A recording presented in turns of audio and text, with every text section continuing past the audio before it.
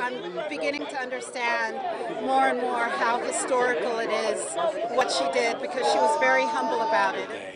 Today, city leaders and families spent the morning honoring Joan Means Gebele. Back in the summer of 1960, she became the first black person to jump into Barton Springs Pool in an act of protest against the pool's segregation. Gebele was an activist and scholar from Austin. She grew up in the city as it began desegregating schools in the 1950s and was among the third group of students to integrate into Austin High School.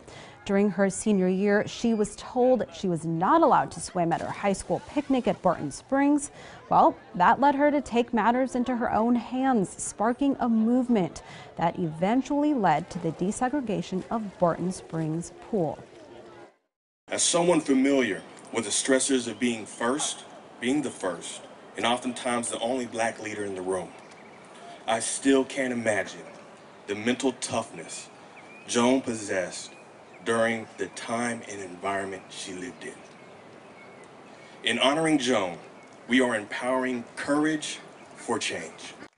Also at the event, we're listening booths set up for community members to share their own personal experiences involving race and Barton Springs. Those oral histories will then become part of an exhibit featured at the Beverly S. Sheffield Education Center.